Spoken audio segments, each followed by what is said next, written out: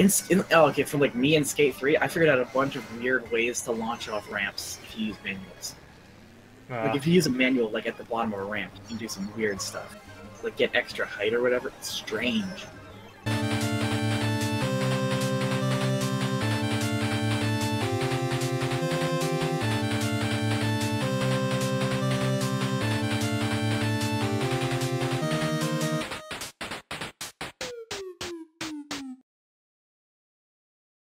I miss trying to like control the arc or whatever, but like I don't know. I kind of miss being able to use the GameCube controller on the Switch with just the official adapter without having to go through any hassles of installing the driver updates for the third-party one. Yeah, like I got it to work last night, but I can't get it to work for the life of me right now. The Mario Kart was like the only game I have that I really want to use it for due to limitations of the games, but because the GameCube controller does lack some buttons. It does work on. It works okay on Odyssey, but like all the buttons are weirdly placed. Yeah, and of course you can't do any of the motion control extra stuff. That's optional, but still helpful. I tried to hold when I played Odyssey. I was trying to hold my hands as still as possible.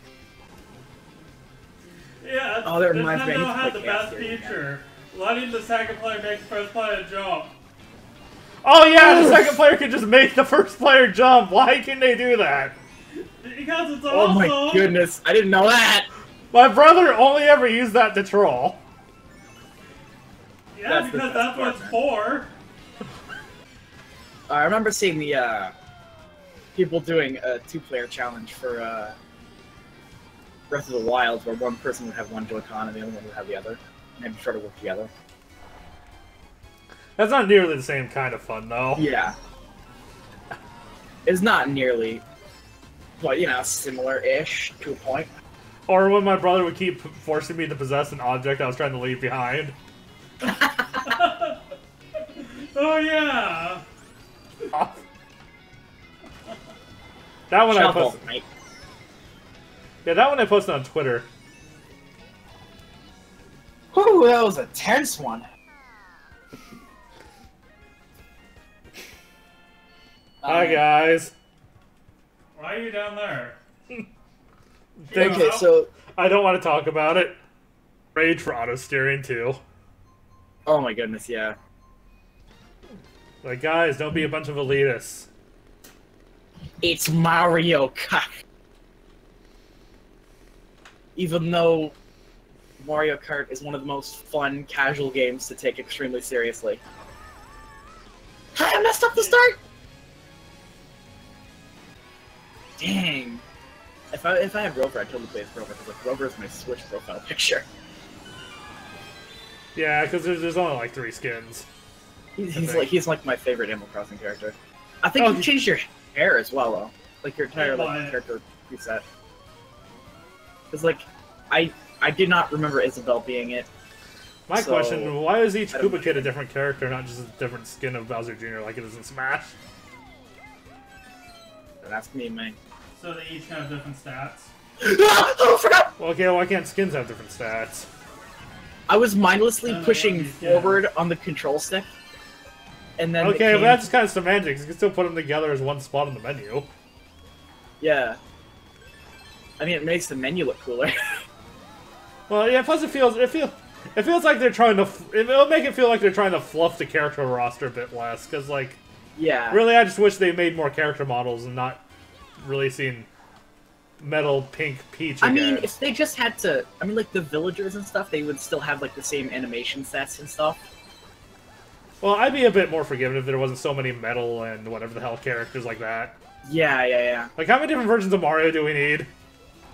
Mm-hmm. It's Mario Kart. But like, it makes sense to me. Especially it makes sense to me that they would have all of them separate because they would need different animation slots and whatever. But then you have kind of like for the same reason that they couldn't they were gonna make Lucina in Smash 4 gonna be an Ultra Marth, but then they just got so many ideas. Well, yeah, but Smash 4 doesn't have the same character slot. Smash 4 doesn't have nearly as many clones as this game does, though. Yeah, yeah, yeah. I know, it's like all of them are racers. Jeez. Not what I meant! They're all racist! You know what turning out of... Yes, that's what I've been doing. I don't actually have motion controls on. Also, hey, Shocked Pawn, welcome to the stream. It's a me! Smooth to me. And I haven't tried. I'm trying to play Skate 3. I only haven't tried Skate because I haven't even, like, I was already, like, not playing the Pro Skater games at that point, so it's like, whatever. Yeah. But like, now if I go back to skating games, I do Tony Hawk Pro Skater 3 or 4 because of the nostalgia reasons, but... Yeah. You could, just because they were the ones we were playing and the ones I already kind of know how to do combos in. I mean, a lot of, like, there's a lot of emphasis on, like, just experimenting in Skate 3, so... My stepbrother also, really hated the fact that I knew how to do manuals in Tony Hawk and he didn't. Like, that makes a world of difference. Okay, for, like, me and Skate 3, I figured out a bunch of weird ways to launch off ramps if you use manuals. Like, if you use a manual, like, at the bottom of a ramp, you can do some weird stuff. Like, get extra height or whatever. It's strange. You worry about only chaining combos, or do you want a more realistic kind of, like... Or I guess a more... Not necessarily realistic, but just more involved skating experience? I don't know which one is which. Well, because it doesn't... isn't Skate the one that forces you to actually manually, like, kick the skateboard? Yeah. Where Tony Hawk, like, if you want to go forward, you just hold up. You know what I mean? I get that. So that's kind of that's the one example that kind of helps you immediately visualize all the differences between the two. If that makes sense. Yeah, pretty much. I just spelled it. Fail at spelling it wrong. So fry end codes. It's like, oh, I did spell it wrong. I just spelled it wrong. It's on different websites. That's sort of the only requirement I don't have for being affiliated. Is the average views. I stream enough for it, apparently, even when I was on hiatus. Which is funny. Because I guess I never went an entire month without streaming at all.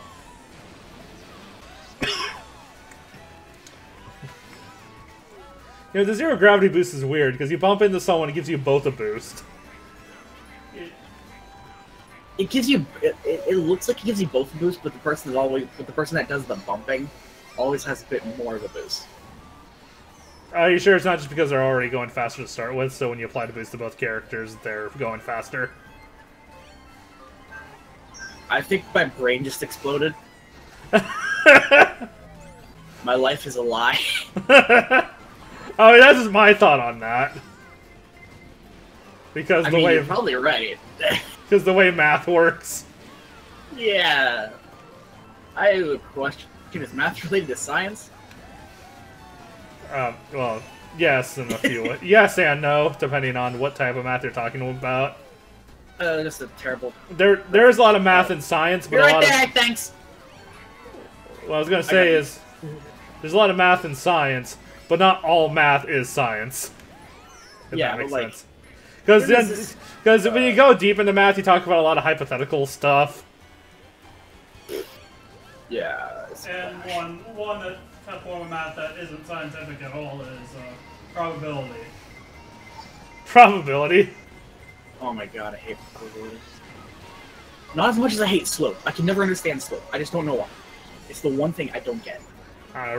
Honestly, I think the only math course you really need in day-to-day life is pretty much geometry. True.